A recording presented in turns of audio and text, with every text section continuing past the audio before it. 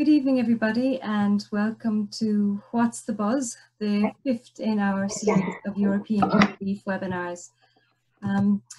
Tonight, local bee expert Liz Gabbett is going to take us on a visual tour of the Corbally Road Meadow, which is one of the areas in Limerick City which is being managed by the Limerick City and County Council's Parks Department in a way that allows it to provide food and habitat for pollinators. And Liz is also going to introduce an e-learning tool which helps identify 6 of the most common bumblebees in Ireland. So over to you, Liz. Okay. Hi, everyone, and thank you very much, Anne, for that introduction. And thank you to everyone for joining on a Thursday evening at 8 o'clock. I appreciate your support. First, just a little bit of a background about me. I am a local Limerick woman. I am from a dairy farm. I grew up on a dairy farm just outside Limerick City, but I've always had a love for nature. And so much so that when I went to college, I studied zoology in Aberdeen. But it's only recently that I've begun using my scientific background in a professional capacity. These days, I'm the project officer with the Maid Rivers Trust. So, I'm also an active citizen scientist. And for the past number of years, I have been recording bats with Bat Conservation Ireland, and my garden birds with Birdwatch Ireland. And since 2014, I've been recording bumblebees and flowers with the National Biodiversity Data Centre. And while Anne might have described me as a bee expert, I'm not really. I'm more an enthusiast. I've got very good at identifying bumblebees, but I'm learning the whole time. And what I would encourage anyone listening today is to become a citizen scientist, because there's so much to gain from it. And it really opens up your eyes to the natural world around us. So my talk tonight, as Anne said, is going to be divided into 2 sections. First, I'm going to give you a tour of Corbally Road Meadow. I've been taking the photos that you're about to see for the past couple of months, and then that'll take around 20 minutes. And then the second part of my talk tonight is about an e-learning course that I developed called What's That Buzz? So before I show you the tour of the Corbally Meadows, I want to explain about pollinating insects and the flowers. Flowers and insects have evolved together and they need each other. Flowers provide the nectar, the food source for the insects, and in return, the insects help the flower reproduce by transferring pollen, the male part of the flower, to another flower when they fly from one to another. When the pollen drops off their body, it lands on the female part of another flower, and that begins the reproductive cycle of flowers and eventually produces a seed. But when people think of pollinators, often they just think of bees. But there's a lot more than that. In Ireland, we have 99 species of bees, and only one of them is the honeybee, and they're the only ones to produce honey. But we have 98 other species of bumblebees and solitary bees, and they're brilliant pollinators. But there's other pollinator insects, and these are hoverflies, wasps, sawflies, beetles, butterflies, and augury flies. They're all pollinating insects too, because they all help in the whole pollination process. You're going to see an awful lot of beautiful flowers, and what I have found really useful is Zoe Devlin's book called Wildflowers of Ireland. It's incredibly user-friendly. What she has done is she has grouped the flowers according to their color. So you can look up whether it's a purple, pink, yellow, white, or green flower. And then she has subdivided those groups according to the number of petals. So all you have to do is count the petals on a flower. And you can buy this book, but you can also use her website called wildflowersofIreland.net. And it's incredibly easy, and it's free once you have Wi-Fi. So most of us have smartphones these days, so when you take a picture, you can examine it in detail afterwards. I would ask that people don't pick wildflowers because it's much better just to leave them grow. And these days, most people don't pick flowers anyway, they just leave it to nature. So where is Corbally Road Meadow? Well, Corbally Road Meadow is on the north side of Limerick City. When you cross over the Abbey River and you go via O'Dwyer's Bridge, Corbally Road Meadow is immediately on your left. It's around a hectare site, and Limerick City and County Council have been managing it for the past number of years, and it is amazing, and I would encourage anyone to go visit it. And also, since 2018, Dr. Tom Harrington, a botanist, has been recording all the plants there, and he has recorded over 122 species, which is absolutely brilliant for biodiversity. Because with such a wide variety of flowers, they all bloom at different times of the year. So from early spring, when we have all our dandelions, to late autumn, in this patch, in the city, you have lots of blooming flowers, which is brilliant for all the insects that depend on it. So here's the tour. So in this picture, what you see is an early bumblebee, and it's so called the early bumblebee because it's the first to emerge from hibernation. And that's red clover that she's feeding on. And by the way, it's fair to assume most bees are female because the majority of them are. And they're the ones out doing the work, gathering the nectar and pollen and bringing it back to the nest. But red clover is found all over Ireland, and it blooms early throughout the year. And the little yellow flower in the background is called black medic, and it's a member of the pea family, as is clover.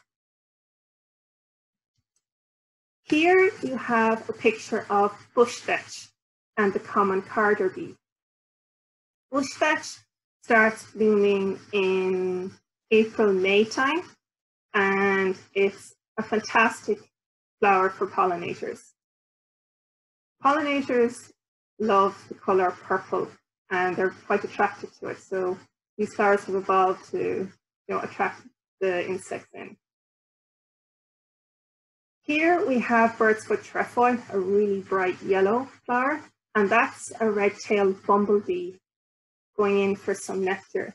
And if you look carefully under her beating wing, you can see a little pellet of pollen. And when you go into Corbally Road Meadow, there's loads of patches of bird's foot trefoil all over the place. It's really quite beautiful. It's so bright. Here we have an oxeye daisy, and that's a sawfly on it. Now, there's loads of sawflies in Ireland. There's actually, I think, around 235 species of sawflies in Ireland. And they're pollinators too, because if you're looking at that insect there, I hope you can see it, it's covered in pollen. And here's another sawfly species, and it's on common vetch. So it's the same, belongs to the same family as the bushvetch, but this one is a more cerise pink. And if you think it looks like sweet pea, you're right, because they're all a member of the pea family. And this is meadow vetchling. It blooms later in the season. I noticed it in June this year. And here we have another sawfly. And the sawfly here, I hope you can see it, but its antennae, they're long, and they've also got more hairs in it, which are what they use for sensing the environment around them. And the flower this sawfly is on is actually wild carrot. I just took this picture last week. Here we have meadow buttercup. Corbally Meadow is full of buttercups. And sometimes people think it's not great for insects, but from my observations, I've always seen insects on them. And what we have here is a hoverfly. But I've also seen spiders and small little beetles all resting on the buttercups. Here we have another oxeye daisy, and that's a hoverfly too. There's lots of hoverflies in Ireland. There's actually around 180 species, and they all vary, because that's another hoverfly too. So it's quite different to the previous two you've seen. And here it is on Buttercup. And this is another hoverfly, which looks completely different to the ones previously, and it's just perched on some hawthorn. And what you might think about this hoverfly that we're looking at here, that it's quite furry and it looks like a bee. Well, it's actually mimicking a bee. And how you tell a hoverfly from a bumblebee is you look at the antennae. Hoverflies have small little butty antennae. Their eyes are quite big and googly. They're on the front of their heads, and they have single wings. Whereas when you look at a bumblebee, they've got long antennae, and their legs are quite modified, and they're built for carrying pollen. And also, it's a bit hard to see in this picture of the bumblebee, but they have a narrow waist, like a wasp's waist. And also, bees have double wings, whereas a hoverfly has just single wings. A couple of weeks ago, Rachel Bain from the Don't Mow, Let It Grow project was giving a talk, and she talked about yellow rattle. Well, we have yellow rattle in Corbally Road Meadow too, and this is what it looks like. And yellow rattle is a semi-parasitic plant, and it's really good for meadows because it suppresses the grass from taking over. In meadows, grass will become the dominant plant if left be. So what yellow rattle is really good is, because it's semi-parasitic, it actually binds to the roots of grass and it takes the nutrients. So it just gives the other plants a chance to compete for light and for nutrients. This really bright blue flower is chicory, and it's in bloom in the meadow at the moment. It's not actually a native plant. It's considered a garden escapee according to Zoe's book. And that's another type of hoverfly perched in it there. And here we have tufted vetch. What I've noticed this year is that tufted vetch blooms around a month after bush vetch. And you can see it looks different. It's all the blooms fall to one side of the stem, and it is a nice balayage of pink and purples, if you want to describe it in hair terms. But it's very pretty, and again, it's great for pollinators. Here we have white clover. White clover is so important for our pollinators because it's found all over the country, and it grows in a lot of our lawns if we don't cut it. So white clover, the thing is to let it be there and let it bloom, and maybe if you have to cut your lawn, just cut it every 6 weeks and let the clover come up and bloom for the insects to feed on. There's also a patch of bladder campion in the meadow, which I was surprised to find, but it's really pretty. I would also say that Corbally Road Meadow, if you're into photography, it's a great place to go because there's so much colour and variety. And here we have Lady's Bedstraw. Lady's Bedstraw is the most wonderfully scented plant you can find. It's in bloom at the moment in the meadow. I've only seen it in the past couple of weeks. And what I've noticed about the meadow is that it's almost an assault on the senses because you have so much traffic passing, but if you just take a moment and just breathe in the scents, you can smell the different flowers, but at the moment, Lady's Bedstraw is quite strong. And Lady's Bedstraw gets its name from what it was used for. In days gone by, mattresses were made from horsehair or straw. And what people used to do is they'd pick the Lady's Bedstraw, the yellow plant, and stuff it into their mattresses. So you'd go to sleep in heavenly scented bed, but it was also supposed to be good for repelling fleas. So, you know, twofold reasons for putting it into your mattress. At the moment, self-heal is also in bloom. It's quite a low-growing plant near the ground, but it's great for pollinators. And here we have knapweed. Knapweed is really coming into its own at the moment.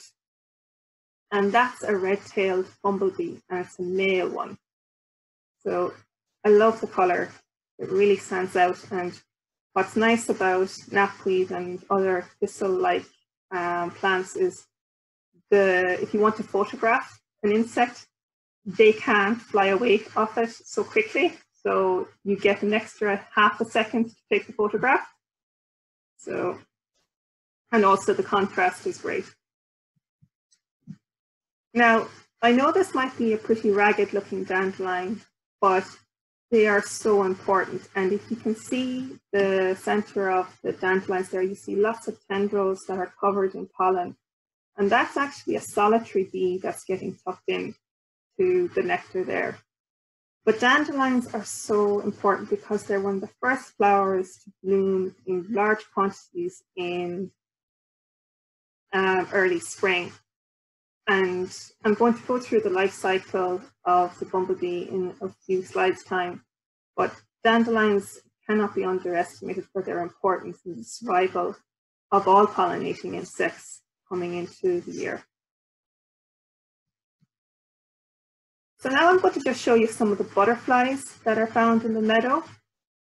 And there's two great websites that you can use to help you identify the different species. One is called irishbutterflies.com and the other is Butterfly Conservation.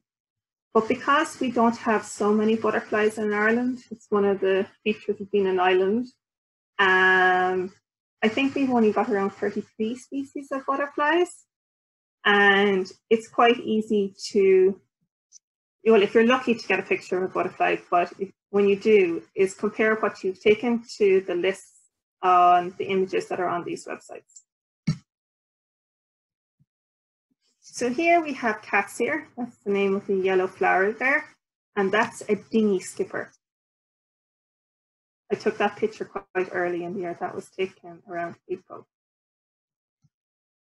And I finally got a picture of a common blue last weekend in the meadow. There's lots of common blues in the meadow. It's just really difficult to get a picture of them. And that common blue is perched on some white clover.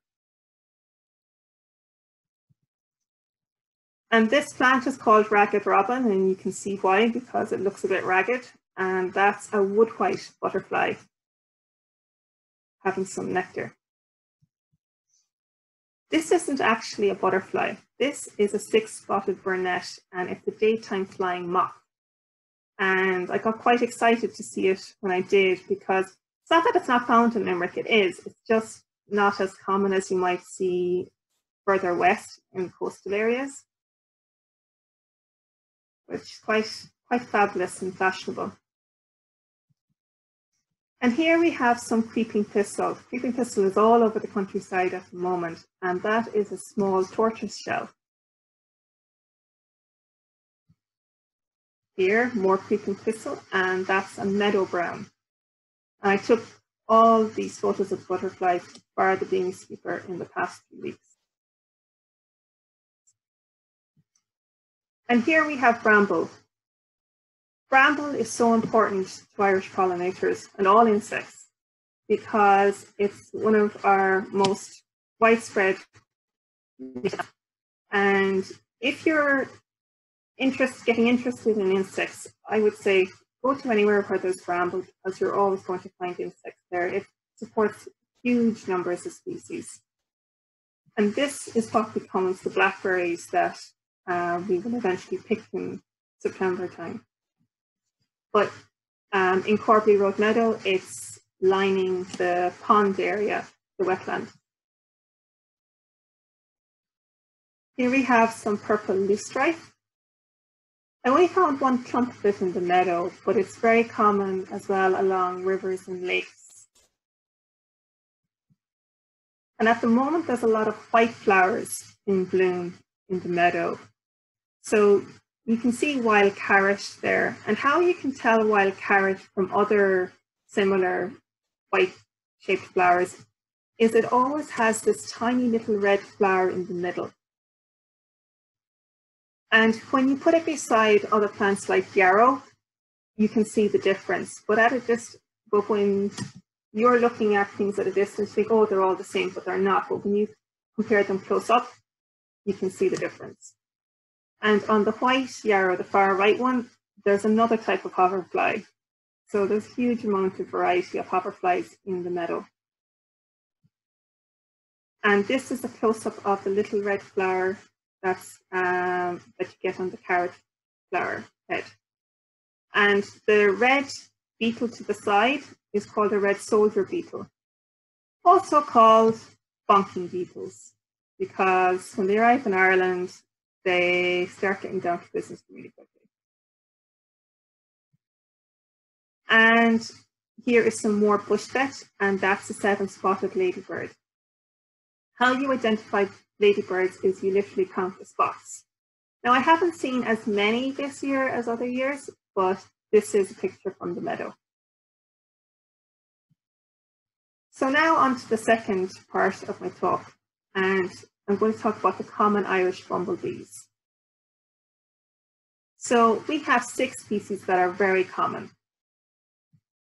And the National Biodiversity Centre has created a citizen science project called the All Ireland Bumblebee Monitoring Scheme.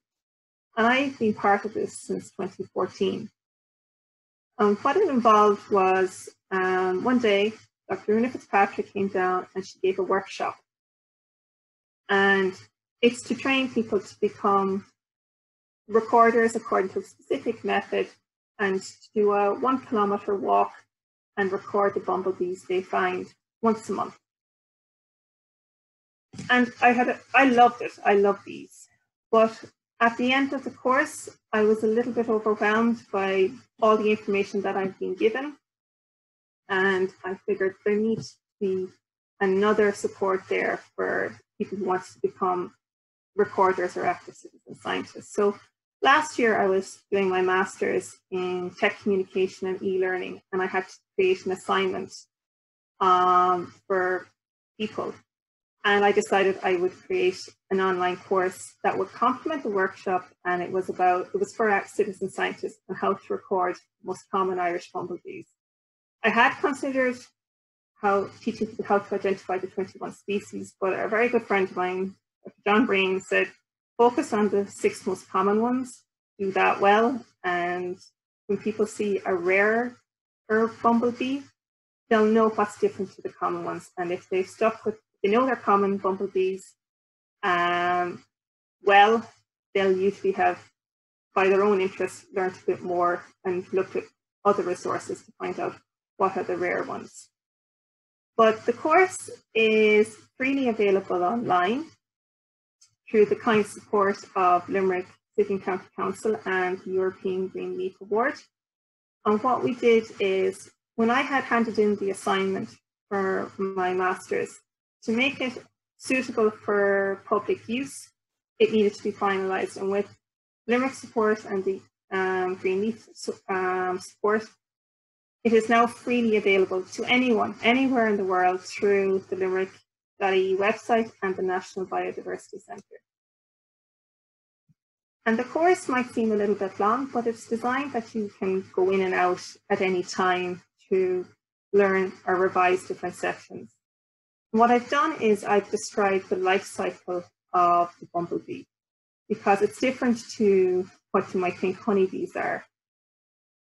And if you know what to expect at different times of the year, it makes it a little bit easier to keep an eye out for different species or different features. I'll just go through the life cycle in brief. The queen is the only member of the nest to survive winter. She goes into hibernation. She goes into a little hole in the ground and she stays there until early spring. And when she comes out in early spring, she needs those dandelions to survive, because she has to replenish her body and build up strength.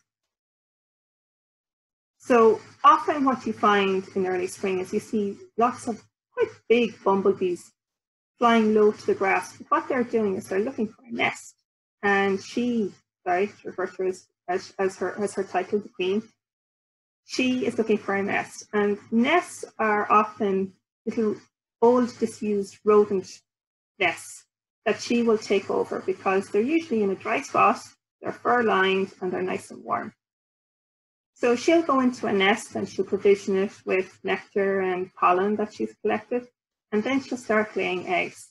And her first brood will be workers, who she then sends out to bring in nectar and pollen for their siblings as she continues to lay more eggs. And that continues through late spring and summer. And then as the summer goes on, she begins to lay male bumblebees. And they'll be kicked out of the nest once they're strong enough, and they'll go and hunt for new queens. And what the queen will do after she's laid the males, she'll then lay eggs that become queens. And they're the members of the nest that would go and form the next generation. So males go off and find another nest. They don't mate with their siblings. And the males have longer antennae for detecting queens. So when a queen emerges from a nest for the first time, there's usually males waiting for her. And they quickly get down to business, copulate, and the males are done. And what the new queens have to do then is they have to build up their reserves by gathering lots of nectar and pollen from the flowers that are in bloom at the time. But the rest of the nest actually dies. And it's only the new queen that will survive through the winter when she's in hibernation. So that's pretty much the life cycle. But if you know the life cycle of bumblebees, you know what to expect to see at different times of the year.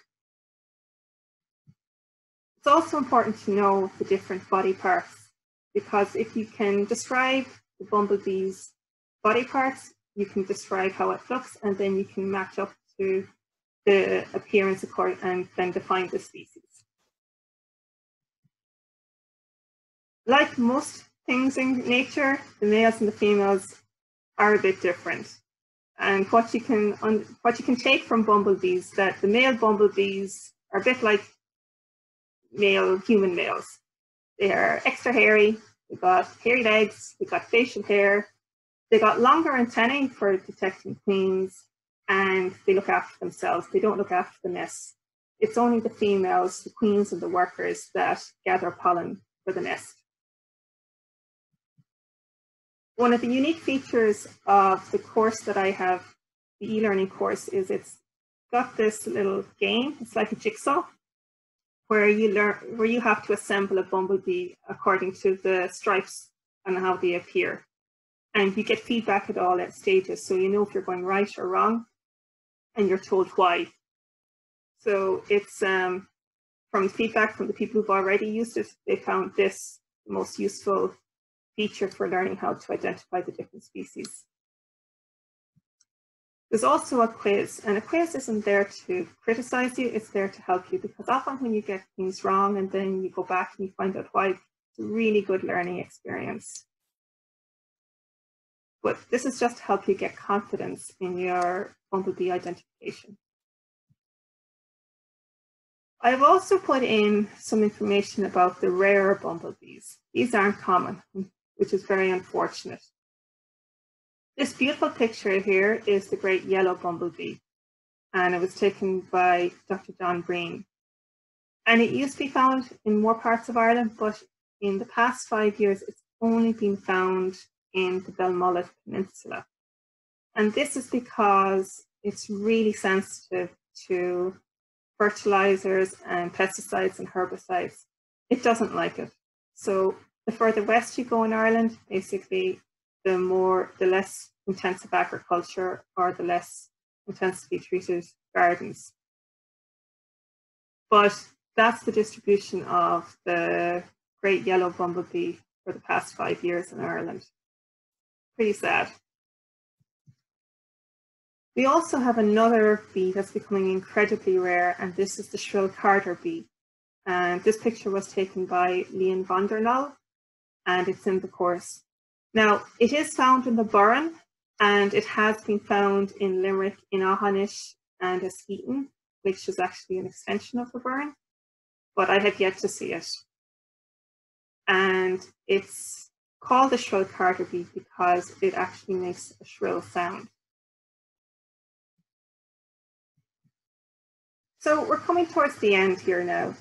This is another picture of the meadow, and this was just taken 2 weeks ago, and you can see all the colours. The colours of the Irish countryside are actually pinks, purples, yellows, whites, greens. And to have a meadow like Corbally Road Meadow in Limerick City is very special. And it's a great example of what we have and what we should appreciate. And we need meadows like this for pollinators to survive. And it's not great for them to be just isolated. We need a whole continuum throughout the countryside. So it's important to leave little sections of our gardens go wild, not to spray everything, and to appreciate, the beauty of the flowers. Some people might look at ragwort and think, oh, it's a noxious weed. And it is in certain cases, like you don't want it to die and for animals to eat it, but it's actually so important for so many other insects that if it's not causing a problem, just leave it be. And this is just a closer view down closer to the ground. And you can see all the different clovers. There's white, there's pink, there's buttercups coming up through there. And then we've all the grasses, and you also have thistles. And then the chicory and the remains of the oxeye daisies, they're all important in the cycle, because when insects like butterflies are laying their eggs, they need these plants for the next generation to survive. So it's important not just to cut things when they have gone, when their life cycle is over, because you never know what else is depending on it. So that's my talk. Thank you very much for listening to me. And if you have any questions, I'll do my best to answer them. And if I don't know the answer, I'll point you in the direction where you can find the answer. Great. Thanks very much, Liz. That was wonderful. Fantastic photographs. We have quite a few questions. One here is from Carl, and he wants to know why bees won't use his bee hotel. How long has he had his bee hotel? Because what I've heard from people is sometimes you have to leave it there a year or so, and it needs to get a bit weathered. And also, bee hotels are often better if they're smaller rather than larger, because bee hotels, it'll be up to the bees. And I'm on a Facebook group called Insects and Invertebrates of Ireland, and the experience from them is that small bee hotels tend to work better, but you just have to be patient, but also make sure it doesn't get wet, because if it becomes becomes a bit fungusy, that's not a healthy habitat for bee hotels. Liz, just on that, would you talk a bit about the difference between a bee hotel and a bee scrape or a bee bank, and just the different types of bees that might use the different ones? Okay, so a bee scrape is basically, what I have seen is basically a section in a farm that the soil has been pulled away and it's just the bare soil. And it's great for solitary bees, because bees actually like dry south-facing areas to build their nests, because solitary bees will actually, they don't live for very long, the different species, but they'll create a little hole in the earth, and they'll provision it with food for the females will lay the eggs. But there's only very small few bees that will actually use a bee hotel. Most bees prefer soil as their habitat. And I know from it's actually just from actually farmers know how farming for biodiversity. It's one of the things that they would actually have is that have a beescape that would encourage bees, solitary bees, to nest there. So does that answer your question? Mm-hmm. Yeah, great. Thanks, Liz. And from Carl again, I have a small grey-black bee that makes holes in the gaps in my cobble patio. Do you know what it might be? A grey-black bee. Maybe a bee. There's actually mining bees, but they prefer soil to make their nests. I'm not too sure. At the moment, some of the bees may appear grey-black, but that's because they become faded in the sun. So I'm not too sure. As I said, there's actually there's actually 77 types of solitary bees. I'm not too sure. I've got a picture. Maybe a picture and send it on to the National Biodiversity Data Centre. Yeah, it'd be interesting to see. Here's one, I suppose, for us. Can we encourage the council and farmers not to cut verges? And that's from Carl as well. It's a really good question, Carl, and I hope so is the answer. In the city, we have left areas uncut this year.